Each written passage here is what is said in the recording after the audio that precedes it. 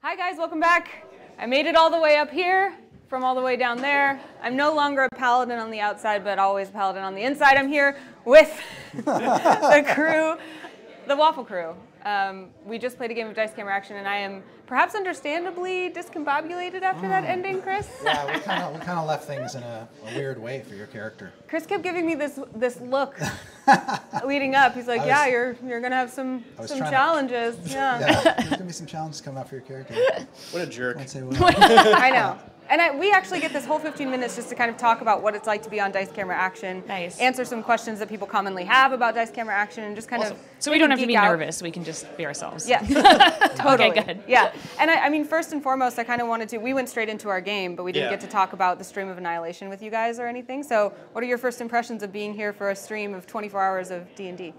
This is way fancier than I thought it was gonna be. Really? I was like, oh, we're just playing D&D, so I was expecting like someone's house with an actual like just kitchen table stream setup, rather than an actual production in a really awesome set. I keep looking at all the weapons on this set. Yeah. Because like there's like axes and swords hanging up, and there's like just a closet with spears. Yeah. Right next to it. It's also really well decorated Yeah, too. it's great. It's not just like the axes and swords that line like the corner of my living room. Right. It's like they're well produced. They're live goldfish. Yeah. I know they're real goldfish. I don't know if you guys saw that, but there are real goldfish there. And there's a reason why their goldfish are here, but that won't become apparent till tomorrow. Really? What? What? Yeah.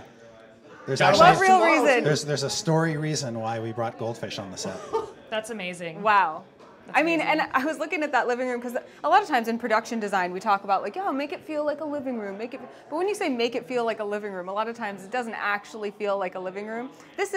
It feels like being, under the stairs in the living room, except that no one would ever let me put up that many weapons and D&D memorabilia in the living room. You haven't seen my living room? I have, and I'm jealous of it. Yeah, okay, yeah. Were you involved in the preparation for the Stream of Annihilation? Did you have any special requests for the decor? No, I was not involved at all. Oh, really? No, not at all. I've been very, very busy working on the RPG product, Tomb of Annihilation. Yeah. Which is wrapping up even as we speak. Oh, well, very cool. Yep, it's going to go off to the printer soon, and I won't see it again until everybody else does. Oh, so exciting. We're all really excited about that. And of course, we were excited to play in person. People get to watch us usually on stream. How does it differ playing live in person for you guys? Jared can see my dice rolls. Yeah. I tried not to. I tried to like casually look away, but when you did the fireballs, I was like, miss, ha, miss. The big thing I noticed is that we have a lot better just kind of like comedic chemistry when we're actually live next to each other, because then we can clearly like look at each other and be like, meh. Yeah. And just having that kind of interaction when actually next to each other helps compared to I'm a big an fan on-stream. of sarcastic looks. Yeah. Just like general side-eyeing. Yeah. So I feel like that's a lot easier in person. Mm-hmm. But amazingly, I feel like I feel immersed just as much. Right. Like in person or online. Yeah. And it's just awesome. All of our costumes are awesome, but even just online, like we just so get into our characters and the storyline that Chris has been developing. That's just, I'm so into it. Yeah. 51 episodes in, I'm like, okay, let's go. I'm ready. Yeah, it seems to move along at a brisk pace too. Yeah. We don't spend too long in any one. Right. And this was even a shorter stream, but we still had so much happen. Yeah. Yes. Compared to any other episode. Yeah. I found it really interesting. You were mentioning those looks. It's like I'm so used to, I have one point of vision for all of you. Like if I want to look at any of you, it's my little webcam usually. Right, and so that's all of a true. sudden I have this way broader palette of like, where do I direct my attention or acting or whatever I'm doing? Yeah. It was like almost unnerving at first of like, oh, I have so many different places to look. Because usually I have to look into the webcam and be like, now Evelyn is talking to Strix, or like now Evelyn is talking to Diaz, but I can just look at either one of you, and that was really cool. And you got to see firsthand how bad my sneak attack rolls are. I know, I was like, oh, Diaz complaining again, but really, yeah, they were really bad. They were, Every time. when you see them laid out like that, it is very disheartening, yeah. So tell us a little bit about how we're going to transition from Storm King's Thunder to Tomb of Annihilation. If we make it. Yeah. If. Always a big I mean, if, but we Evelyn's try. dead already, basically, so no, I'm just kidding. It's okay. We shall see. So we have got about 9 or so episodes left of the second season, of the Storm King's Thunder season, and those are going to be a blend of stuff having to do with giants and themes and stuff from the next story. So over the next 9 episodes, A giant of annihilation's going to show up. Who knows? Maybe at least one special guest star is going to be playing an NPC who's actually in the Tomb of Annihilation story, but sort of intruding on the giant story. Nice. And some other themes that are in the Tomb of Annihilation, I've just sort of repurposed and reused in a different way. So you're going to see them much sooner than you would in the normal story. And it's going to serve to create what's basically a smooth transition. Cool. It's almost like you're not going to be able to tell when one story ends and the next one begins until we change the animated intro. And then people will know we're firmly in season 3. That's when you really know. Exactly. You're kind of a role model DM, and so when people watch you playing these different modules, they're kind of drawing inspiration from you. You're, really weaving them together and doing them in the order that they come out. What do you want people to be inspired to do from what you're doing? What do you want people to notice about what you're doing as a DM? What I try to do is to keep it as simple as possible. Like, I'm a low-tech guy, so my focus is on just trying to tell a story and make sure that every character at the table, virtual table or real table, is doing something interesting that session or has a good moment that they can remember back fondly for a week before they show up again. Or not fondly. Yeah. Right. So or that they can but wake up my at night goal in is cold sweats my goal about. is to make DMing seem as easy as possible. So I tend to dispense with a lot of toys and flashy stuff and just go straight to the storytelling, the narrative, and trying to help the characters get to interesting places and make some interesting decisions.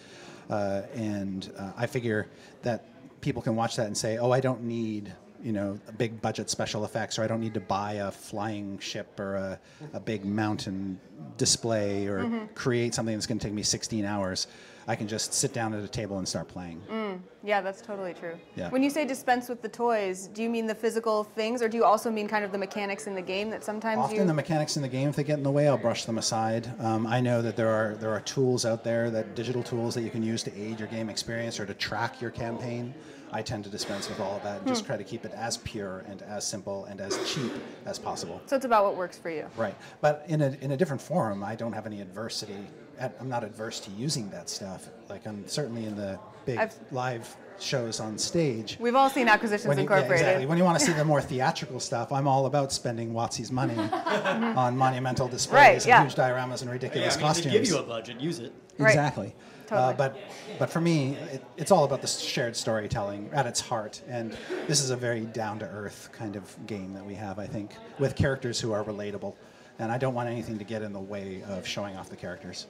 Speaking of the characters, I know that Holly and Jared, you guys actually play offline as well. And I'm really fascinated by the idea of the difference between playing D&D for entertainment and playing D&D just for fun at home. Are there any differences that you guys can tell people who might not do both?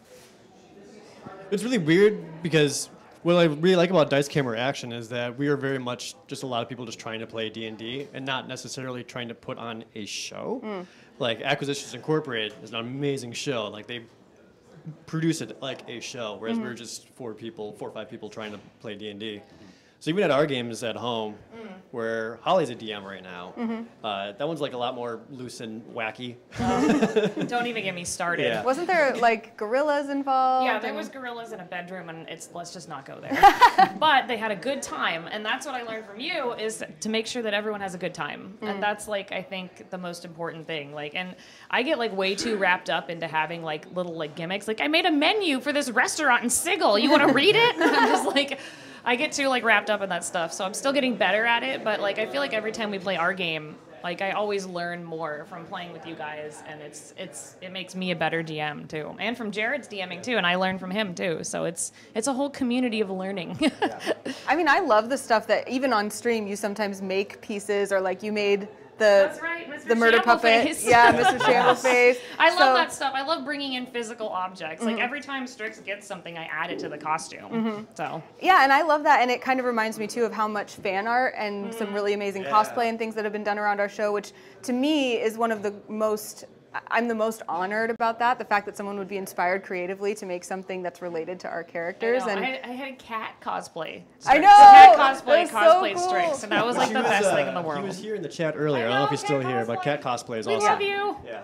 So I was curious, were there any, and actually Chris, I talked to these guys a lot about it, but have there been any cool creations from the Waffle fam, if you will, that have really stuck out to you, or any types that you like? Well, there was one for the remember TwitchCon last year, we got those little clay figurines of all of our characters. That was so cool. Those were really cute. Those are really awesome because they were a complete set, right? And we all got to sort of walk away with our own. But they sort of captured the spirit, I think, of the fan base perfectly. We each got these little icons, and they're adorable. I mean, mine looks just like me. Yeah, yeah. You had kind of like the you had like a table. I had an open DM's book with some dice on it. That's awesome. Yeah. I saw a comment on one of our videos that said, like, Waffle Crew trapping great evil and knickknacks since 2016. so like, really little knickknacks are perfect for us. Yeah. Any that's particularly stand out to you guys? I mean, I see all the art. Like, I actively go and find it. Oh, yeah. Like, low key is like, I'm. Well, do you remember somebody did a little pencil animated intro? Right, that one was You guys are running along, and then at the very end you trip, and everybody falls on, but except for you, but you throw yourself on the pile just like to be on- part of the gang. Yay! Yeah, that was I love adorable. that. Perfectly in character. That was so good. So Yeah. good. Yeah, someone did a really cool tarot card of the hanged. That was the hanged Yes. man of Dia. was That was pretty Like super reaching cool. out for his keys while like the noose is around his neck. Yeah. Actually, from that fan art, where I actually took the amethyst around my neck from that artist, because that wasn't something I originally had for my character, but I just saw that's like, oh, I like that, so I took it, and now I wear that with my costume. Yeah, it actually reminds me because we all got the chance to go to the Ren Fair together, and you Yeah. were looking for an amethyst there, and it was really cool to kind of be able to even take the characters out of the game and take them to a Ren Fair, and sometimes drop into role playing and drop out. And I spent a lot of time thinking about how, as a kid, I loved pretending. I loved, putting on plays or doing that kind of stuff. And getting to do that as an adult is something I never thought I'd get to do. And so, for people who may not play D&D yet or may not be involved that deeply in something like this, would you guys have any kind of suggestions of where should you start if you're like, oh, I'd love to do that, but it's still kind of scary for me, or I don't know where to start or find people? Chris, do you have any advice for them?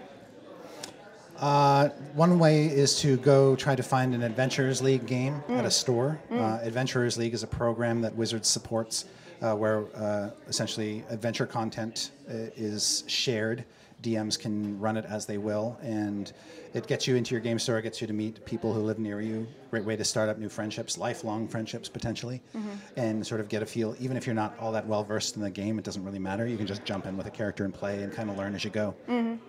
Any tips from you guys? Yeah, and don't stress out about like all of the math and stuff. I mean, I've been playing this game since I was in middle school, and I still can't remember how many dice to roll. Yeah. And it's just because I just forget because I'm like too excited about saying something or doing whatever, and it doesn't matter as long as you're having fun. And usually everyone at the table, like even when I'm DMing, like Jared is there co-DMing with me to like help me out with the rules, and like we all just help each other. So don't be stressed out. It's not like.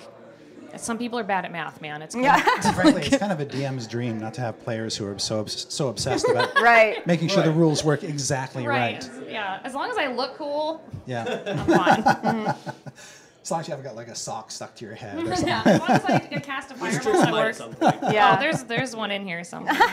Yeah. Any from you? My only one would be, because I know a lot of people are scared of starting because it can be kind of intimidating, but everyone at some point started off being that person's like, I don't know how to do this, I don't know how to role play. It's just something you kind of get into. So everyone's been there, everyone started at that point, and we all just got to here from playing and just getting more comfortable doing it. So Absolutely. if you just show up and all you want to do is throw a couple of magic missiles, and then from there you're like, oh wait, I have a character, and then I can actually develop it from there. You absolutely can. Yeah. Yeah. You can also let your character develop over time. You don't have to have it all figured out at the beginning. Oh yeah, absolutely. Yeah, not. for sure. Yeah. I mean, I know all of ours have completely changed Yeah. from when Dice Camera Action started. That was going to be one of my follow-up questions, actually. Is there any marked difference that you would bring up that your character has really changed, Jared? I mean, I died. Yeah. That was a thing. Yes. I like how dying didn't really affect Strix. She was just like, oh, another plane, cool. All right, everything's fine. Have you Eating the noticed owl any bear was changes? messed up, though. No, I've just sort of admired how the group has kind of brought out certain elements of each other, like when you guys are working as a team, seeing how that works out. I like that there's like, for instance, one example that springs to mind is Evelyn's sort of teasing at this kind of deeper friendship with some of the characters. Like Paulton, her relationship is changing slightly, and she will blurt out things like "I love you." Paulton hasn't picked up on it yet, but there's like hints of things that could happen in the future, and I think the fans love it, and I certainly love it. It's like, well, you know, if this were to go to its natural conclusion, this could be, you know, these two characters could be in a completely different place by the end of the campaign. I even argued just recently, just based off some very recent sessions, I am personally making Dieth go through some very personal changes. Yeah, you just incinerated a bunch of people. Thank you, Chris. So that's gonna yes, that's gonna scar. you sure did. Yeah. Well aware. I'm sure that will come up again. They're also in cages. Yep, thank you. Yeah. They were helpless. Yeah. Yes. It's I heard really- all of their screams. Thank you. It's really funny because I think our characters do have some very deep-seated things emotionally, like relationships as well as personally, that like our show is very much comedic. You know, we're really looking for like the funny scenes. Well, but they then, watch us fail a lot. Right. We for roll sure. ones so often. But underneath that, you're saying there's something else. There's There like a deeper is. level of insecurity that people can relate to and makes the characters feel more real. I kind of see us as like the Guardians of the Galaxy. Like, it's like we're like funny and everything, but like underneath there's like a deeper message, and like the things that we're exploring like with our characters are things that people can relate to on a deeper level. So, Well, I could talk to you guys about Dice Camera Action all same. day. I feel like I should at least spoil one thing. Okay, yeah, we're already please. over, so you have to go quick. Spoil Okay, it, quick. just a very, very quick thing. Dieth is going to inherit something.